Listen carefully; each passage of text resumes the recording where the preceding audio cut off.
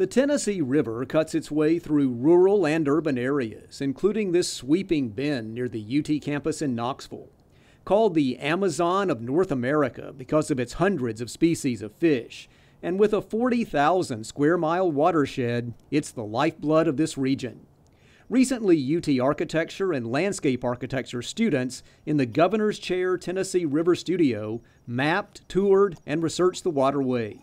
Brad Collett with UT's Institute of Agriculture and the College of Architecture and Design led the group, looking to preserve the river for years to come.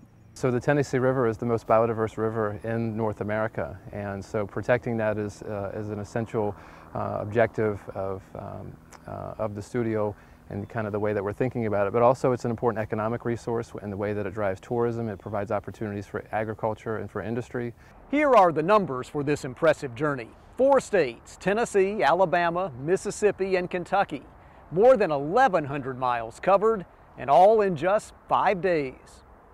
Mile 0 was where the French Broad and Holston rivers in Knox County come together, the Big River's actual beginning.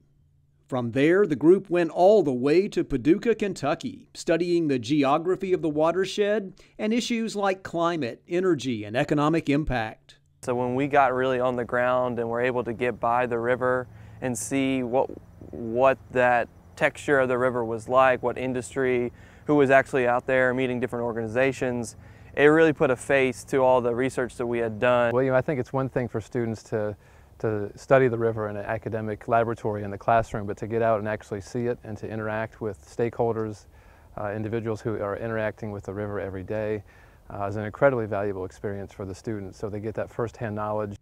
These young explorers will now take the information they gathered and develop architectural design strategies.